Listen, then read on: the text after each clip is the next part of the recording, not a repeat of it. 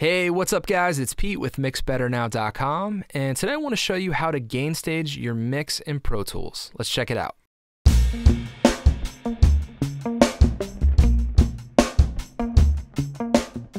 Alright, so we have a session here in Pro Tools. What I have done is I have gone and dragged all of the tracks in. I've set everything up how I like it, color coding, naming, routing, all that good stuff. I'm going to show you my routing first before we dive into the physical gain staging, just so that it makes sense to you. Okay, drums are in red, buses are in yellow. So we have kick drums going to a kicks bus, snares go to a snares bus, toms to toms. The overheads and room mics go to an overhead room bus, and then finally we have our drum bus here. Now the drum bus goes out to what I call all drums, which is basically a VCA. Those come down here that are next to the submix and the mix bus. I will show you those in a second. We have one percussion track, tambourine, that goes to the percussion bus. The reason I have a bus, I work off a template, so sometimes you'll get one track like this, sometimes you'll get 15, 14 stomp tracks, claps, tambos, shakes, all kinds of stuff. We have one bass going to a bass bus. Again, I often get more than one bass track. We have acoustic guitars here going to an acoustic guitar bus. Electric guitars will come to an electric guitar bus. Both guitar buses come to what I call guitar level. Now this goes out to an all music bus, okay? All music is down here. I forgot to mention that the percussion goes to what I call all percussion. Bass goes to low end, which is essentially a bass bus. And then we have keys here going to a keys bus that goes to all music. And then we have vocals coming to a lead vocal and a background vocal bus. Those both go to a vocal level, which then goes to all vocals, and then I have my effects, my all effects set up. I don't have any effects set up. I haven't gotten that far yet, but all 6 of these tracks here, okay, these are aux sends. These all go to the submix, which is where I'll do all my processing. And then the mix bus here is our stereo out, which is the master fader, and this is where I have all of the metering. Now, the all buses are a pretty important part of this whole process for me. Now, real quick, I'm going to show you why I don't use a VCA. So let's just say I go ahead and say I want to do a stereo VCA. Now, it's very simple as to why I don't use these is because there's no inserts. Okay, so the reason that I like to use these all buses here is because I just find many advantages whether it's automating or if I'm pushing too much level into my submix or my mix bus, I can lower them, raise them. There's just a lot of things that we can do, so I find them helpful. Okay, so before I go and start kind of moving levels of tracks, I like to do a static mix with the tracks from the session without changing any levels. So I've gone ahead and done a quick rough static mix. What I will do is I will start from the most dense part of the arrangement, which is going to be the second chorus here. We have just about every single instrument in. Now the reason that's important is because when I am metering, I want to see how much we're essentially pushing into the stereo out, okay? So I'm going to use Insight from iZotope. I like to use it's a great meter. The BX meter is great. BX Control is great. We have a similar meter here, and we can actually do some other stuff like stereo widening. Blue Cat makes a great meter. So let's just take a listen and see where everything is. Now the reason this is important is because I've gone ahead and done this rough static mix pan stuff. What's important is that if I were to raise these faders, I would be pushing more volume into the buses, which are then pushing more volume into the mix bus. My goal when I gain stage is to get my mix bus or my stereo out at X level, and most of the time X level for me is -18 RMS, -18 decibel full scale. I type the target into here.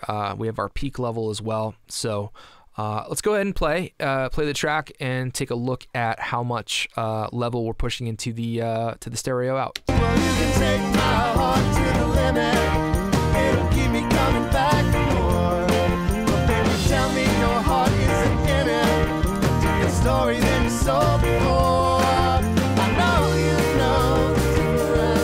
So it's about negative 16. It might actually even be a little bit more. Let me go ahead and turn these off. Well, you can take my heart to the limit. It'll keep me coming back for more. Yeah, so it's about negative 13 RMS at the loudest point, but that can be a little bit deceiving. I don't recommend starting from quiet parts. Like if I go to verse 1, Questions fired out of the cannon. verse 1 shows a much lower level because it is a lower level. It's quieter. There's less instrumentation in at that part, right? Because what the mix bus is, what the stereo out is it's summing every single track in your session out through 2 tracks. So you're going to get a lot more volume pushed out of this meter. One thing I want to point out is I use the linear option here on my mix bus, and the reason I do is it shows me the peak level as well as the RMS level. Let's go ahead and take a look at that compared to the submix, which is an auxiliary send. Questions fired out of the cannon. You're hiding behind us somehow. So I can look at that and I could already tell what my level is RMS and peak wise. Just very helpful to me.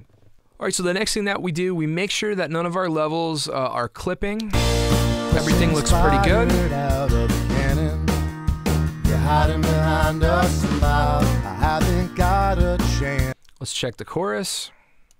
Well, you can take my heart to the limit.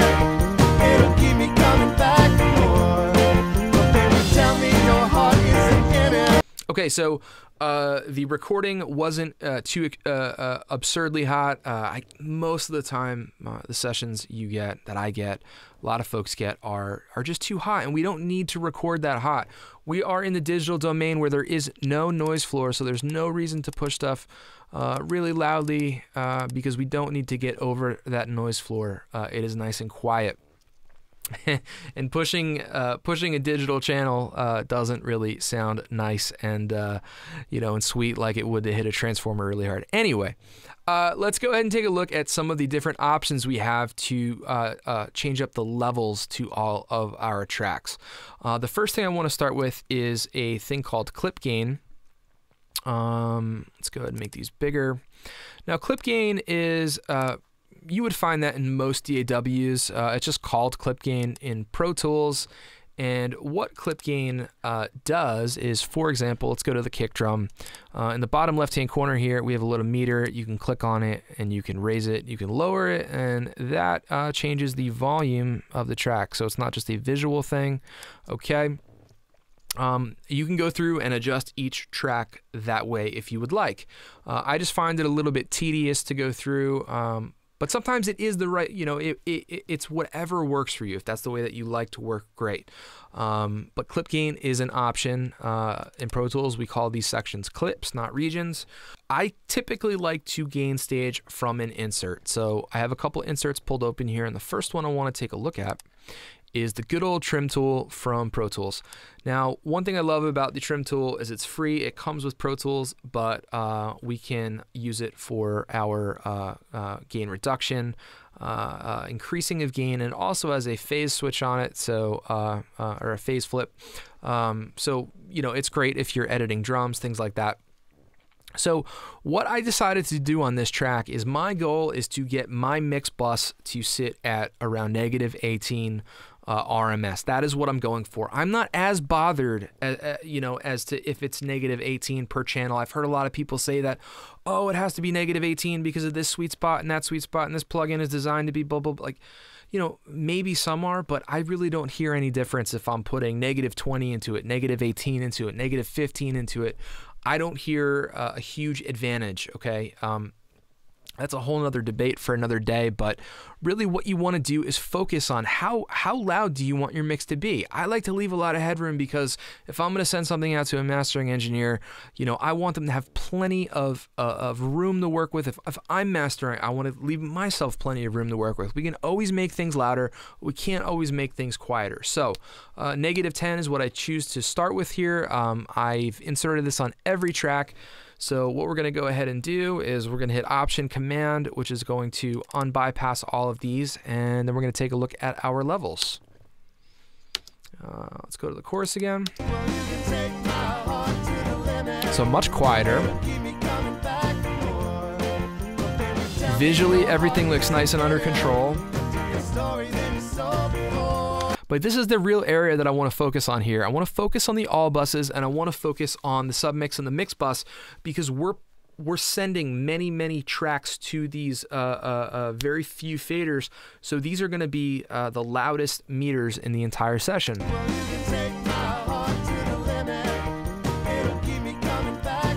So what I'm going to do there is I'm going to grab my my metering tool. It doesn't matter which metering tool you use, what plugin you use. It just is whatever you know works for you, wherever you can look at it and you can see what your volume is, where your mix is at. Okay, so we're at a really good level here. We're around -23. And that's fine, okay? If I don't get to -18, I'm not bothered by it, because the longer we mix, gain staging is a continuous thing. So as we keep mixing, volume is going to keep increasing and increasing and increasing and increasing. That's another reason that I have these all buses here, which I will mention in a few minutes, because when I pull these down, if we get too loud, I can pull these down and kind of rescue the mix if it gets out of control. It's just, I mean, they're kind of like my Swiss Army knives in my whole session here. So, so this is working for me, -23. So I kind of know that -10 is going to work across all of my channels here. I don't need to go lower. I don't need to go higher. That's a great place. That's on the chorus as well. So if we go to the verse, it'll be even lower. So -27 is fine. I'm very happy with it being there. Okay, so now that we know that -10 is what we kind of want to do on every single track here, I want to explore a few different trimming options. So let's bypass the trim tool. What I'm going to do is I'm going to show you, this is the VMR from Slate Digital. This is a free plugin as long as you have an iLok 2. It's fantastic. It also comes with, let's see, Revival and the Monster, which are two fantastic plugins. One's a harmonic exciter, the other is an 1176 with all buttons in. And you can essentially just trim down and up, or if you need to increase or decrease, you can do it all right here. I will often use the VMR in my mixes because I like to use this VCC channel as the first insert on my mixes, which emulates going through an analog desk. So it's right here. So why grab another, why use another insert slot if you can use everything right there, okay? So that's one option for you. Again, I'm just showing you a few different, a bunch of different things that you can do. We went over the trim tool. Now I want to show you guys the BX console. You can use a channel strip to essentially do the same thing. This is one of my favorite channel strips. I put this across all the drums. So this has its own meter, its output meter. Again, you see right here, dBu. And what's great is it has a precise fader that I can use. So I have the fader down 10 decibels. I like it because it shows you digitally where you're at as well. It has, you could see down by the Brainworks logo, it says -10. Some channel strips don't have that precise of a tool. It's kind of just by feel and by the way it sounds. But here I know I'm actually reducing it 10 dB. Now if I look at the meter, this is showing me peak level.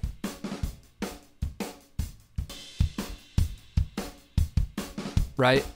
I was around -8, so we're looking at around -16, -17. So plus 10, that would make perfect sense. So again, I'm going to bring this down to -10, and I have that across all the drums. So you could put your favorite channel strip across your entire session.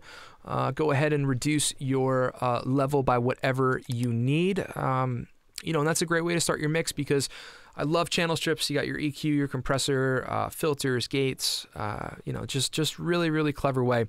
But lately my favorite trim tool is this guy right here. Now this is a free plugin you can go download. I'm gonna put a link to this in the show notes where you can go and download it for free. This is from Blue Cat Audio. This is called Blue Cat's Gain. And it's a gain knob, very much like the trim tool that comes with Pro Tools. But what's really cool about this one here is you can group you can group certain tracks to kind of run off the same gain knob. So what I've done here is I've put all the drums in group A. So if we listen,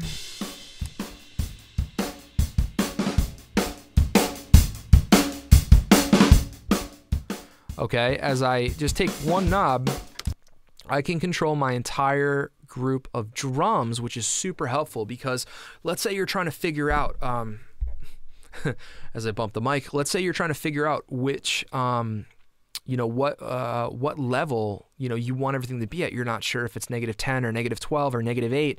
And instead of having to go to each individual plugin and change it from -10 to -8 and then try that, you can just grab your knob here, assign it to the group of your choice, and you can listen to the entire set of tracks. So it's just a really, really helpful tool. Here I've gone and assigned all the drums are on A. Don't have anything on the percussion or the bass because it's only one, but acoustics are B, electrics are C, keys are D, and vocals are on E. So it'll do the same thing as the trim tool. You're hiding behind a smile. I haven't got a chance to answer for my words. Just clipped when I was pushing the drums there. So again, we can see that we're around the same place we were before. We're at -23.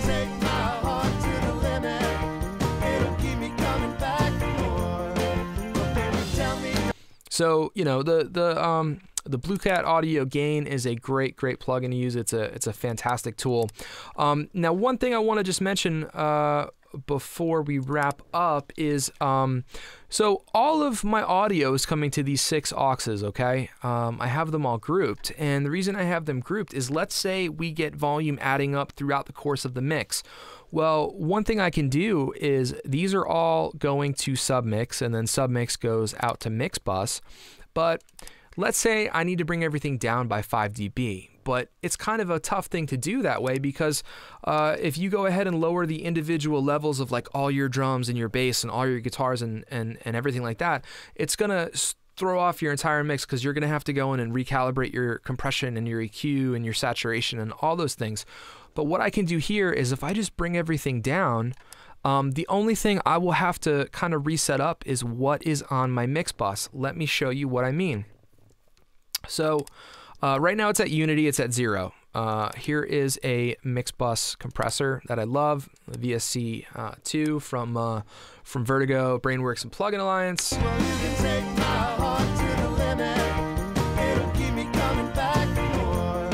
So you can see that we're doing about 1 to 2 dB of compression, all right? Threshold is where I want it. Everything is at Unity. Now let's just say we had a whole lot of level going in here and I needed to bring this stuff down.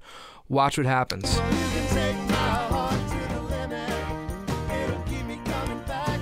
So that's down 6 dB. Now look at the compressor. We're not getting any more compression. So that's okay. All we have to do now is just kind of lower our threshold a little bit.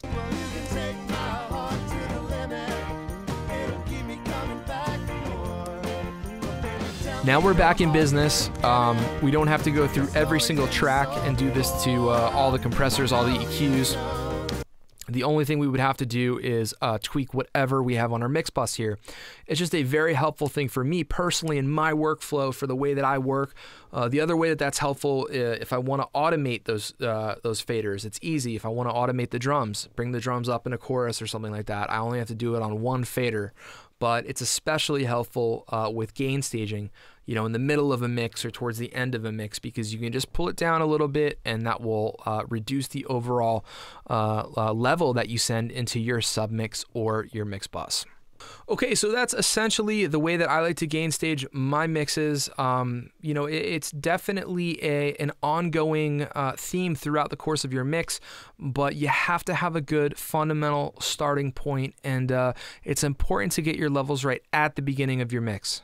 Okay, so that's it for me. My name is Pete with MixBetterNow.com. As always, I appreciate you guys watching. I hope you have an awesome day, and I will catch you next time.